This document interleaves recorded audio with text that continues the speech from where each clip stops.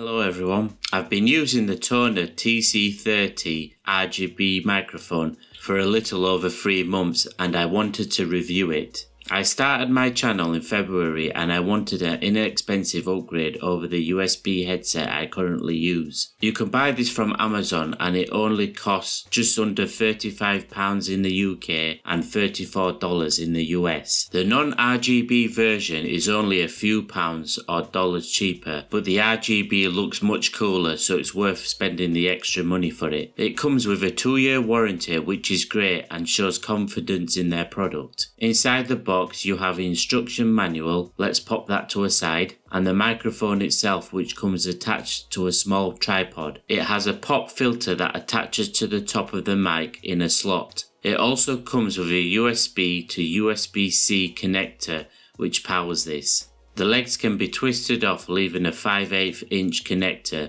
so you can attach it to a boom arm if you wanted, which I plan to do at a later date. For those of you who are interested, on screen now is the technical spec for this microphone, which I don't really understand yet, so let me know in the comments what I should be looking out for. You do not need to install drivers as it's plug and play, and I am running Windows 10. When it's plugged in, it cycles through colours and it looks great when the lights are low.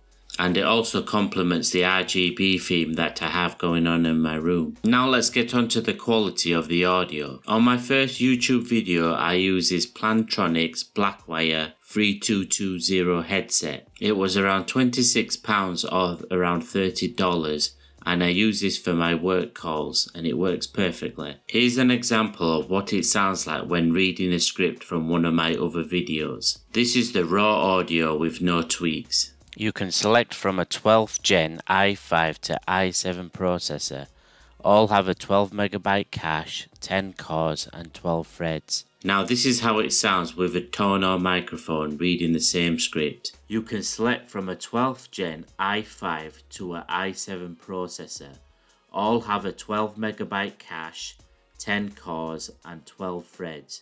As you can notice, it's a lot clearer compared to the Plantronics headset. I've added some tweaks using Audacity to enhance it a bit more, and here's how the TONOR microphone sounds now. You can select from a 12th gen i5 to a i7 processor. All have a 12MB cache, 10 cores and 12 threads. So what's the final verdict?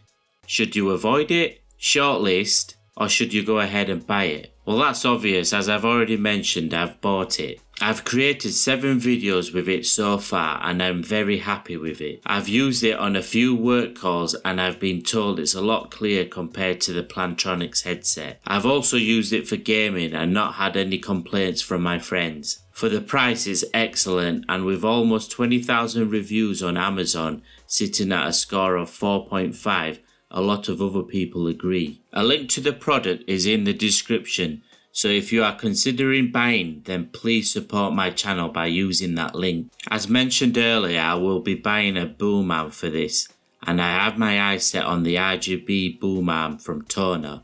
So please consider subscribing if you want to see that review. I hope you liked the video. If you did, please give it a like. Thank you for watching.